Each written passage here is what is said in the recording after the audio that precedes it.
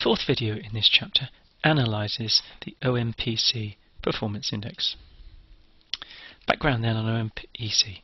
What we've shown is that if we use dual mode predictions based around the implementation of an LQR regulator with some transient perturbations on the input, then we get prediction equations that look a bit like this. We'll notice that for the first NC steps you have what's called maybe a transient mode, where you have the LQR feedback and then some perturbation CK, and then after the first NC steps you resort back to just the LQR feedback. So that's a standard format for a dual mode prediction, and if we choose K to the LQR regulator, this is called optimal MPC. What we're going to do is optimize predicted performance with respect to the perturbations in the transient mode. That's these terms here, C. But obviously we'll only ever implement the first value. Therefore, what we're trying to do is minimize our performance index, there it is, set over an infinite horizon with respect to these perturbations in the transient mode, CK. Now the previous video went through the algebra for computing this performance index and its dependence upon those perturbations. So if we take our performance index over the infinite horizon, there it is, x transpose qx plus u transposed ru, terms added up over an infinite horizon, then what we can show is substituting our predictions, this j reduces to this form here. You'll notice there's a quadratic term in x, there's a term that depends on x and c, and there's a quadratic term in the c. Now the matrices can be defined from this algebra here, which I'm not going to go through again, where the S is given by this matrix here, and in particular you'll notice the thing that we need down at the bottom here, this psi matrix, is given up here. Now that's in the previous video, so I'm not going to dwell on it here. The key thing is that these matrices are well defined and easy to compute. What are the aims then?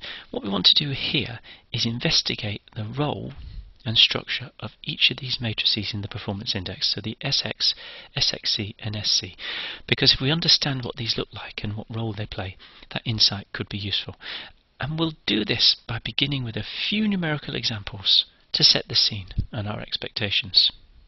So what we're going to do in particular is just calculate these matrices that are in the performance index for a number of different examples, and we're going to change NC, I'm going to change Q, I'm going to change R, and see how these affect these matrices.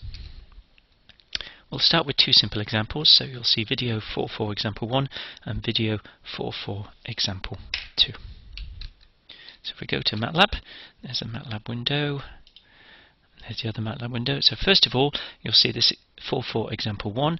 You'll notice I've defined a simple single input, single output model. There it is. And then what I'm going to do, if I run this code down so you can see what's going on, is you'll see I've done a number of different horizons. So I've calculated the SX matrix for NC equals 1, for NC equals 2, and for NC equals 3, and then what I'm going to do is print out all the SX matrices for these different horizons, print out all the corresponding SC matrices, and also the SXC matrices. So if I run all of those lines, so you can see what's going on, then what you'll notice first of all, this bit here shows you all the SX matrices, and what you'll notice is they're all the same. The first two columns, that's SX1. The second two columns, SX2, that's with NC equals 2, and the last two columns, SX3, that's with NC equals 3. And you'll notice as I change NC, the SX matrices do not change. What about these SC matrices? With NC equals 1, I've just got a 1 by 1. With NC equals 2, you'll see I've got a 2 by 2, but interestingly you'll notice that these two terms are the same. We seem to have a diagonal matrix with the same element in each diagonal. If I go to NC equals 3, again, I get the same value in a diagonal matrix. So that's an interesting observation. And finally, if I look at the SXC terms, the most important thing to notice is this value here, 10 to the minus 15. In other words, these matrices are essentially 0. Now, Let's look at example 2. So this is the same sort of thing, it's just a different set of state space matrices, and you'll see I'll do a number of different horizons and put the results at the end. So if I run that file, there we go. Going backwards this time because it's easier. Again, you'll see the SXC matrices down here at the bottom have got this 10 to the minus 14. Essentially, they are 0. If you look at the SC matrix, this one's got NC equals 5. You'll see it's got a 10. You see it's got, again, a diagonal structure, and every element in the diagonal is the same. If I go to NC equals 2, same value in the diagonal. NC equals 1, same value. And again, if I look at the SX terms, you can see for NC equals 1, NC equals 2, NC equals 3, I get the same SX. So some interesting observations there. What have we noticed then? The value of Sx does not change with the control horizon NC. The values in NC also do not change with the control horizon in NC. In essence, we found that SC is a diagonal matrix with the same values in the diagonal. And we also found that SXC is always 0. When we changed Q and R, we got the same pattern, although obviously the underlying values changed. Now in this second example, I'm going to take a MIMO example just to see did we get similar insights or something slightly different. So this is in example 3. So if I go across here and find example 3, there it is. Get our command window so we can see what's going on. So you'll see with example 3, it's now a multivariable example.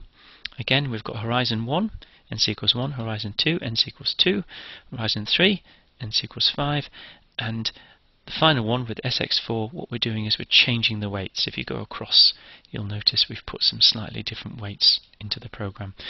And at the bottom, we're generating all the matrices. So if I run that file, and let's see what happens. So again, if we look at the SXC terms, which is what we've got at the bottom here, what do you notice? 10 to the minus 13. In essence, all the SXC terms seem to be 0. If we look at the SC matrices, then what do you notice? Here the structure is a bit more involved. This is a 2 by 2 example, and what do you notice? There's a 2 by 2 block at the top here, and then the same 2 by 2 block in the bottom corner. So now we seem to have a block diagonal structure with zeros in the off diagonals, but again the same structure. If I look at NC equals 4, let's go up here, and maybe if I make this window a bit wider, we'll see more. Oh, we won't see it now. Okay, so you'll see there's a block here. There it is. And then if you go to the next diagonal, you'll see we've got the same block in the next diagonal, and then down here the same block in the next diagonal, the same block in the next diagonal. So we seem to have a block diagonal structure with the same block repeating itself. Here's for NC equals 2, and again you see there's the block, and here's a block. So the same block repeating itself in that diagonal. And finally, if you look at the SX terms, what do you notice?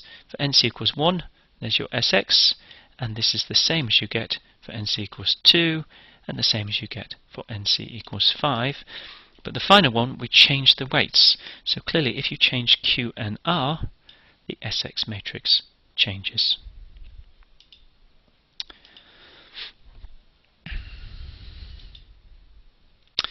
So some conclusions. The value of Sx does not change with the control horizon. The values in Sc do not change with the control horizon. And Sxc is always 0. So those are the things that we've observed. So let's try and understand these observations. We've got this performance index here with 3 terms, and we've noticed very particular patterns for each of these matrices. And what we want to understand is, are these observations obvious, and if so, can they be proved? Irrespective of the horizon NC, what we noticed is the future values, CK, are 0. And in this case, the cost is fixed. So what we're saying is if you choose CK equal to 0, then obviously the future predictions have got a fixed value. They cannot change. What does this tell you? Well, if you set all the future values of CK equal to 0, you're crossing that term and you're crossing that term, and therefore the performance index is given by this term. And clearly that cannot depend upon NC. So it's not surprising that SX is the same whatever you choose NC to be.